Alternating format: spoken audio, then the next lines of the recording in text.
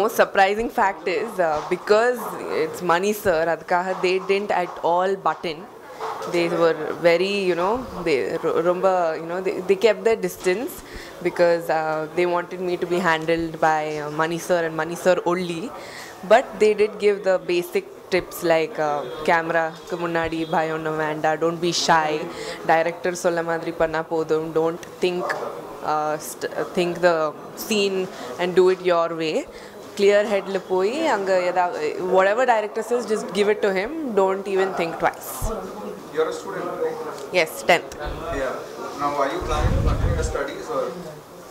Yes, of course. I'm still writing my 10th. My 10th boards are about to come. Studies is my main priority. Acting is just a sidelong fun experience that I wanted to try. So education is my main focus.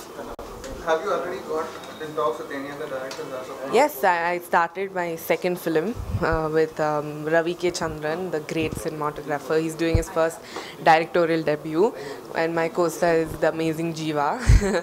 So we finished 2 schedules. It's called Yarn. It's amazing, and I'm looking up to that too. In the particular custom, like this custom, what do you say?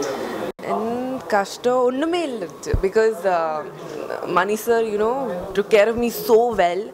Ellam ivlo clear explain pannanga that I didn't have doubts or questions in my mind, because edavindana sir would have figured it out with my face if I didn't understand, and then he'd come and sit and explain again. So I'm really grateful. All the credits of my acting goes to sir.